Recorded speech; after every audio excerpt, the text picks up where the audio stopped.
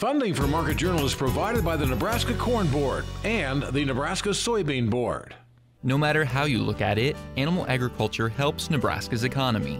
The livestock industry provides increased tax revenues for schools and community services. Livestock enterprises also create jobs while contributing to existing businesses such as local banks and grocery stores. A thriving livestock industry helps maintain our current way of life, but also provides opportunities for the next generation of farm families. The Nebraska Soybean Checkoff helps to raise awareness of the importance of animal agriculture to Nebraska.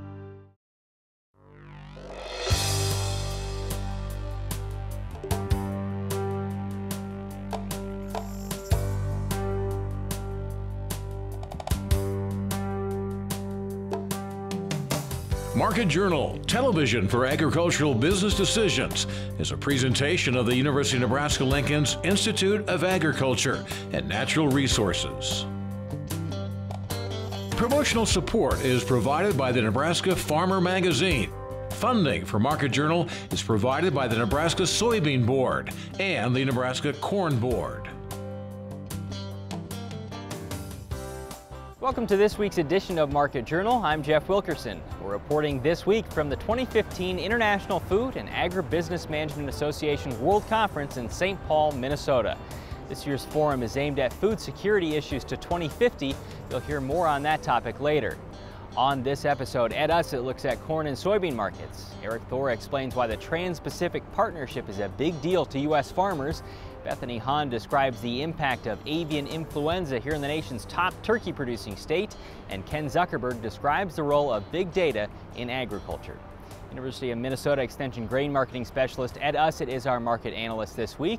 The latest USDA crop progress report shows nearly all of the nation's corn, 97%, is emerged, along with 3/4 of the country's soybean crop. Condition ratings for both are holding fairly steady, but they're not quite as good as they were at this time a year ago. We talked with Ed here Thursday morning to get his thoughts on corn and soybean markets, but started by asking about the shape of the crop in Minnesota. Very good. We've had an awful lot of rain. I look at my own home, which I know that isn't the crop, it's just grass, but I can't mow it enough. I mow it every 5 days. It looks wonderful, and fortunately or unfortunately, maybe how you view it, I think a whole lot of Minnesota looks that way. We talked in December at the Soybean Expo in Wahoo about setting a marketing strategy for the upcoming year. Tell me what your strategy was, the price levels you set, and whether or not they hit.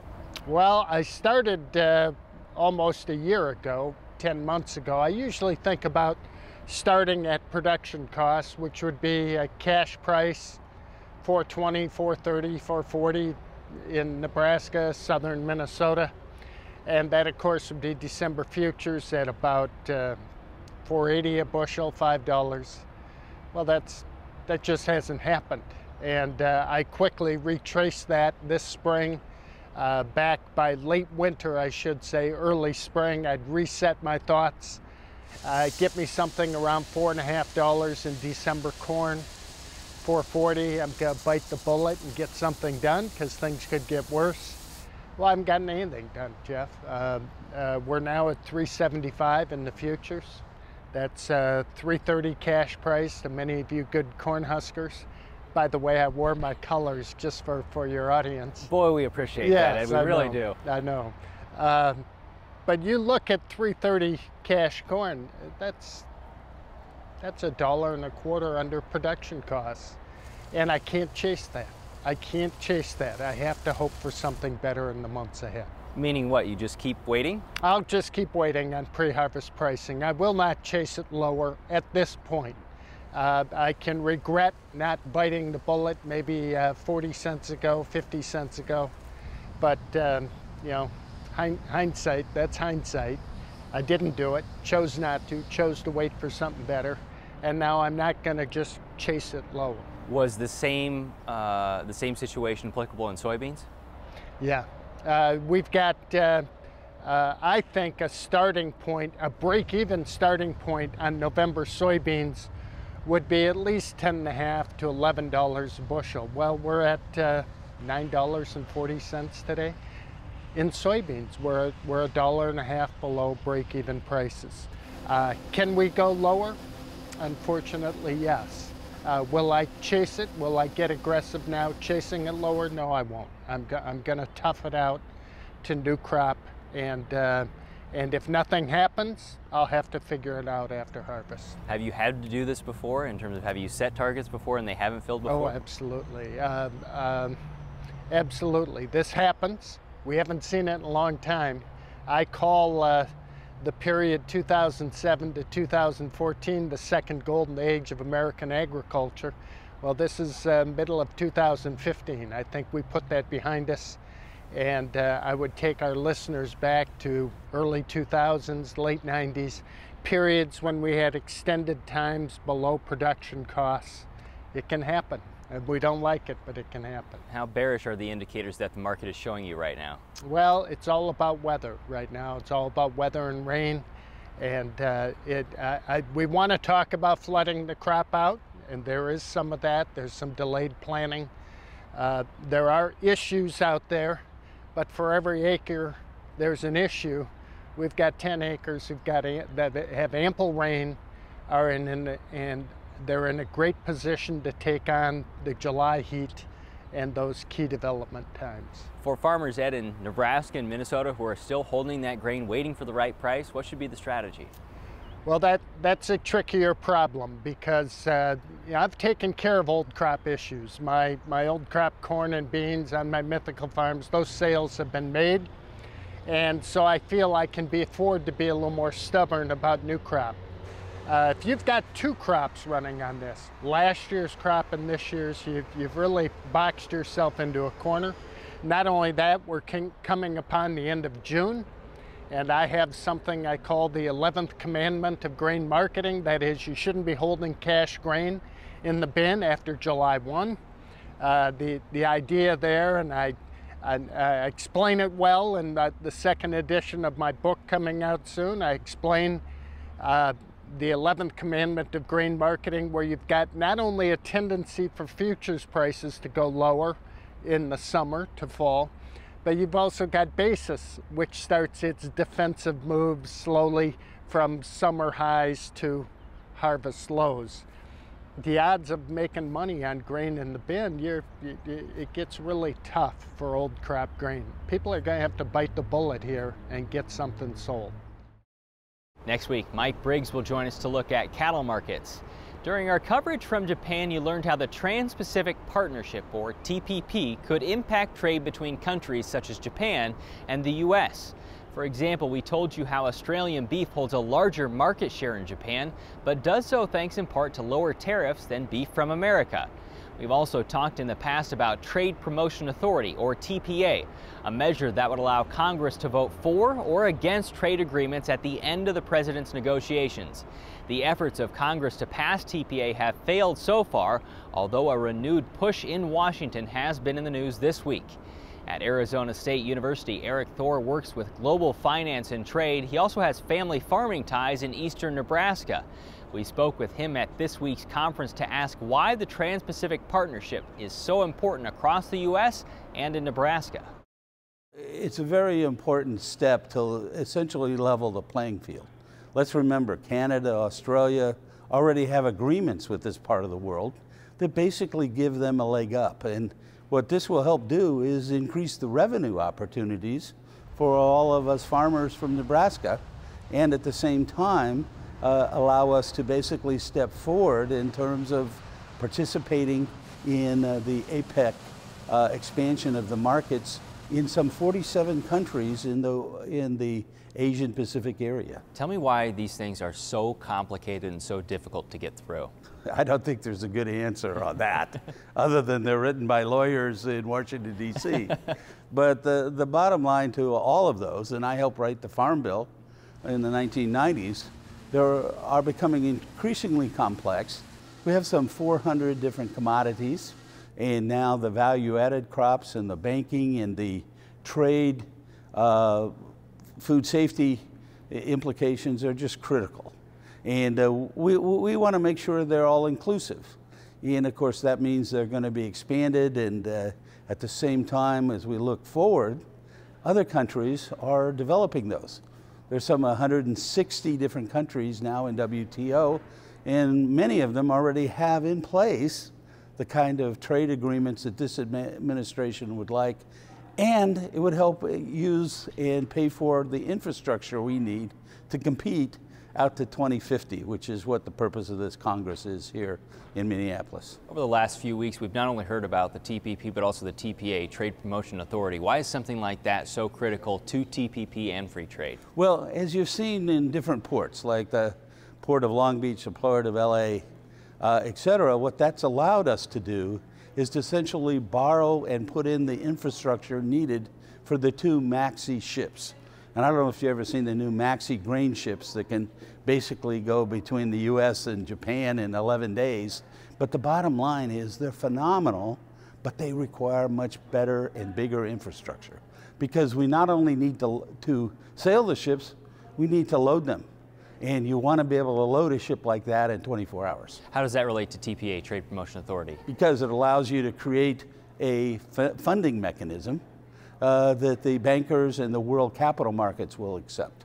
And at the same time, we have a real challenging railroad and barge system that serves Nebraska. You know, most of our corn goes down the Mississippi to the Mississippi ports, but you can't do it unless you have the right barges and the right railroad cars today. Is there a specific industry that's really looking forward to the TPP? Corn, soybeans, wheat, beef, pork? Well, I think in particular the grains are one that are important. For example, we just had 2 weeks ago a group from China here trying to buy feed for the dairy industry. They want to triple their dairy industry, but they don't have the feed. And you know, the one thing Nebraska has done very well is help feed essentially the world, both humans and animals. We forget that. And let's remember, there are more animals in Asia than there are people. So they may have 3 billion people, but the estimates are they have between 5 and 6 billion animals to feed. And we can be a principal part of that. How soon would farmers and ranchers see the effects of TPP? I think it's possible to see it in 2016. You know, the marketing cycle for this year is pretty well locked in, but as you look ahead a year, people are already anticipating where are they going to get grain. And then let's remember, Australia is going through its climate change drought, and the Canadians themselves, the Vancouver and the West Coast properties are pretty much full, and they're locked in on the railroad. So this could be a big opportunity, I think, for Nebraska to increase the revenue for the farmers. To learn more about the Trans-Pacific Partnership, you can visit the MJ Extras tab on our website and view our reporting from Japan on the potential agreement.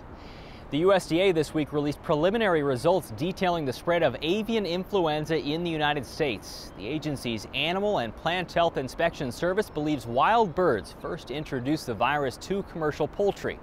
Further, in addition to instances of less than ideal biosecurity measures, it's also found evidence to support the idea the virus can spread through air. Avian influenza has affected more than 48 million birds across the United States and has taken a toll here in the nation's top turkey-producing state of Minnesota.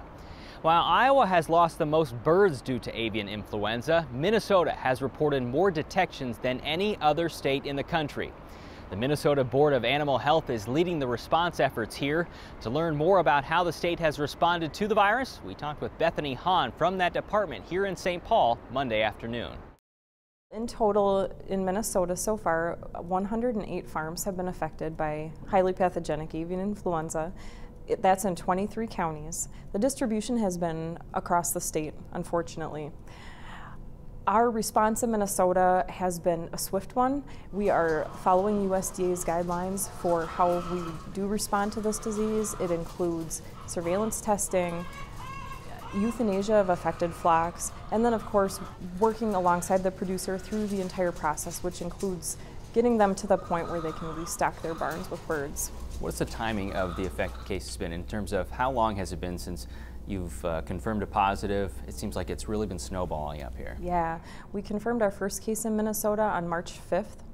And then we had a period of about two and a half weeks where we didn't have additional cases, and we were really hopeful that that would be all. But as we now know, that's not the case. We have had all of the farms since then, since probably the end of March, we've been identifying additional flocks. And you're right, I would say probably mid-April, we probably peaked out with our number of cases. Now, it's been 10 or 11 days in Minnesota since we have had another case, so we're very hopeful that that trend continues. Can you tell me about the depopulation efforts, disposal as well? Sure. Most of our infected flocks in Minnesota have been turkey flocks. Minnesota's #1 in turkey production, so it's not super surprising that we would have more turkey flocks affected. And the depopulation of these flocks is important because what it does is it helps us to control additional spread of the virus. It's important that that's done quickly. And so we have euthanized over 9 million birds in Minnesota, euthanized or have died from the virus. And again, that's a preventative measure. It's also more humane than allowing birds to die from the virus. In terms of carcass disposal, we have been able to, most of our producers have done in-house composting, meaning the composted birds are, it happens inside the barns. And you know, all things considered, that process has gone fairly well, considering it's a large-scale event, and we've been able to do it pretty quickly, all things considered. Have you begun repopulating any of the flocks? Yes, I'm happy to say that yes, we have. And that was a recent development. Last week or the week before, my memory is, it's escaping me right now, but our first farm repopulated not too long ago, and then we had another farm repopulate last week.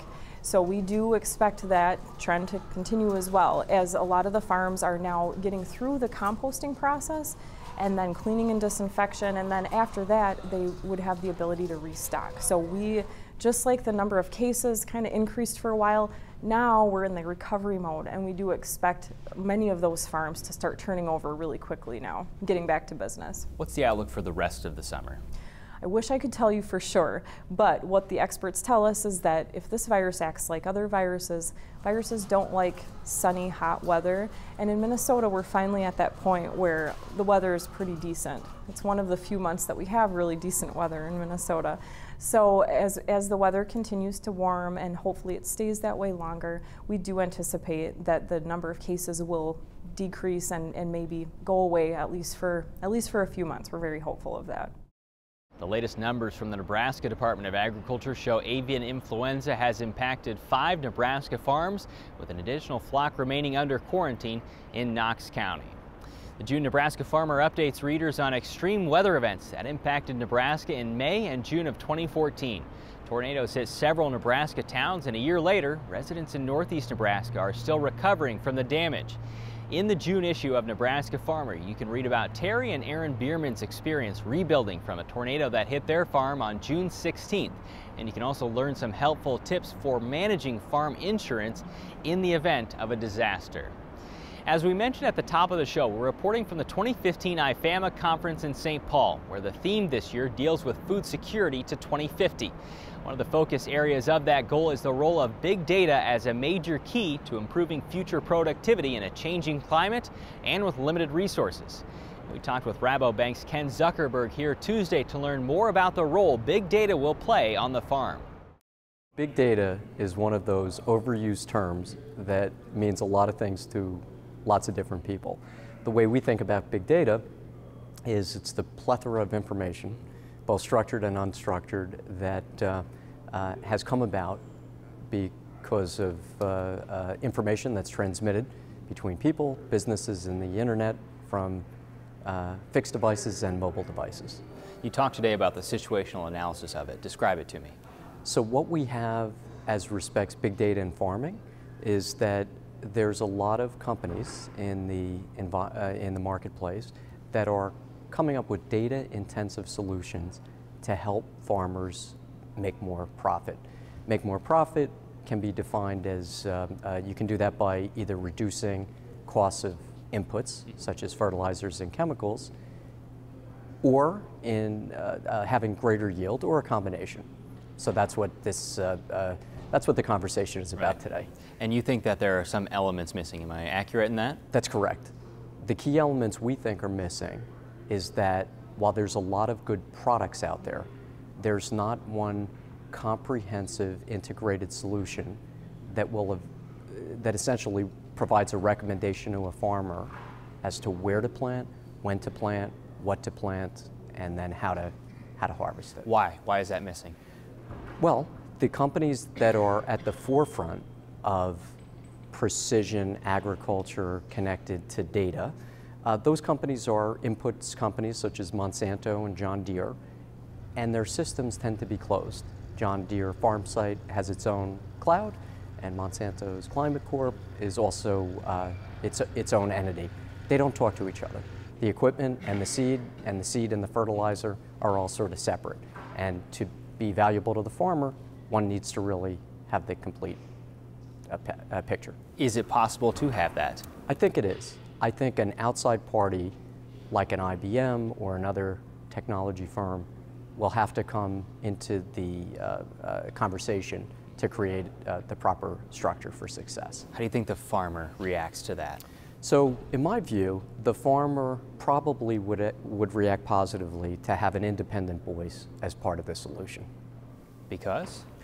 Well, Monsanto sells seed and John Deere sells equipment. So while their recommendations probably are value added for the farmer, I think the farmer wants to have that independent perspective from a non-ag player. How skeptical do you believe the farmer is when he or she hears the term big data?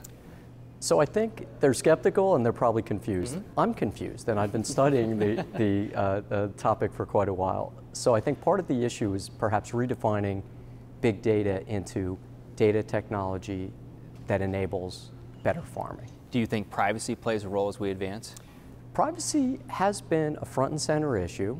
I think it's still a valid concern, but I think more of a concern from the farmers relates to what are you doing with my data, and are you going to then charge me for recommendations that are based on the information I give you? I think that's a bigger issue than the privacy per se. To close out with, what makes the farmer adopt this technology? So I think three things. I think when an easy to understand product set comes together. Second, a rationality as to why they should expend the effort learning and applying this. And then finally, a real cost-benefit analysis. You're not going to pay $10 per acre for something that doesn't yield tangible result. So it goes back to the money. We'll show you more interviews from the 2015 IFAMA conference in future episodes of Market Journal, including a look at managing costs in turbulent times with Mike Bulge from Purdue. Now, with this week's weather forecast, here's Nebraska Extension State Climatologist Al Dutcher. Well, folks, here again for the weekly forecast. During this last week, of course, we've seen several complexes of precipitation move across the state. The first of the series of moisture events occurred during the Sunday through Monday time frame, where we've seen thunderstorms develop across to western Nebraska, congeal and move into eastern Nebraska, and drop some very significant precipitation across the Salt River Valley and the lower Big Blue. Once again, renewing flooding as rivers came out of their banks, flooding lowland areas, and of course we've seen quite a few roads that were washed out in this region. And then we've seen a series of storms move on a daily basis from the western high plains southeastward through the western 2/3 of the state, dropping anywhere from 1/4 inch to 1 inch at a total in each singular event. Plus, we didn't see the same precipitation over the same areas on a daily basis, so at least we were spreading the precipitation around. And then we had a fairly significant complex come through the state Wednesday night into Thursday morning that gave us a widespread 1 to 2 inch precipitation reports across central and western Nebraska. And as the system moved toward the southeast, it started to fade out, so precipitation totals dropped off into the 1/2 to 1 inch range as we got into the eastern 1/3 of the state. But most of northeastern Nebraska, or at least extreme northeastern Nebraska, missed out on the heavy precipitation event. Now, as we go through this next 7-day period, there's increasing signs by the models that we're going to see some very warm temperatures building into the region, possibly even making it to the 100-degree mark.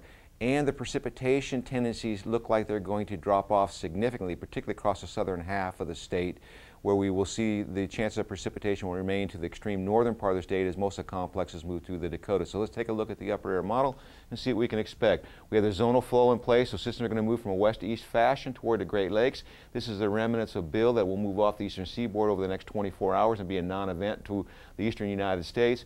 And for us, we're looking at that zonal flow continuing into tomorrow with another piece of wave moving across the Dakotas that may clip northeastern Nebraska, but the heaviest of precipitation should remain well to our north. You'll notice this ridge starting to build in, bringing the warmer temperatures to the southern plains, and that will make it to Nebraska here on Monday as that ridge starts to expand in both to the east and to the north. So that'll bring mid-90-degree temperatures into southern Nebraska with a possibility of upper 90s across southwest Nebraska. Once again, another complex of storms moves across the Dakotas may clip extreme northern Nebraska, but it'll be very isolated in nature. As we get into Tuesday, that high pressure system builds a little bit farther north, so we're bringing mid-90-degree temperatures almost up into northern Nebraska with isolated 100-degree readings possible across south central and southwest Nebraska.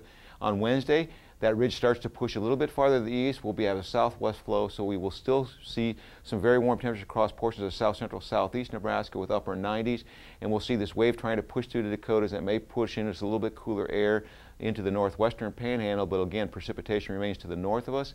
As we get into Thursday, we start to see this system sagging toward the south, increasing the precipitation probabilities across northern Nebraska, and they're also developing a complex in western Nebraska that will move through the state during the overnight hours. And as we get into Friday, that system will exit out southeast, so we're looking at some fairly decent moisture. As we look at the temperature forecast, you can see very warm conditions with just isolated thunderstorms mainly to the north, and then we'll see temperatures cool down toward the end of the week. 8 to 14-day forecast indicates that trough will remain in place, so we'll see cooler than normal conditions, and unfortunately, we will also see an increase in moisture as we get into next weekend. Thanks, Al. Today's interviews are available on the Market Journal website and through the Market Journal mobile app.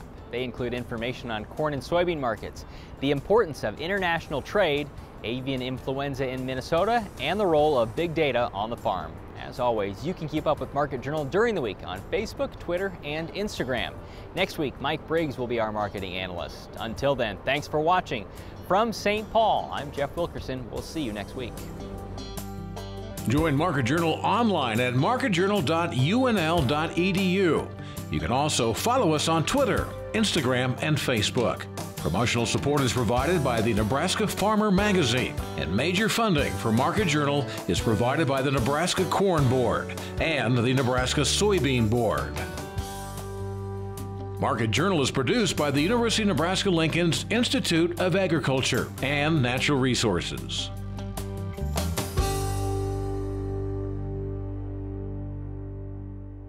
Funding for Market Journal is provided by the Nebraska Soybean Board and the Nebraska Corn Board.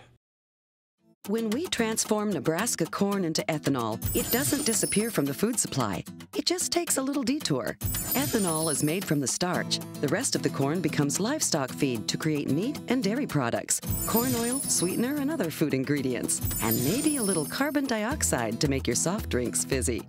Homegrown ethanol helps satisfy America's hunger for energy and the world's appetite for feed and food. Nebraska's family corn farmers, sustaining innovation.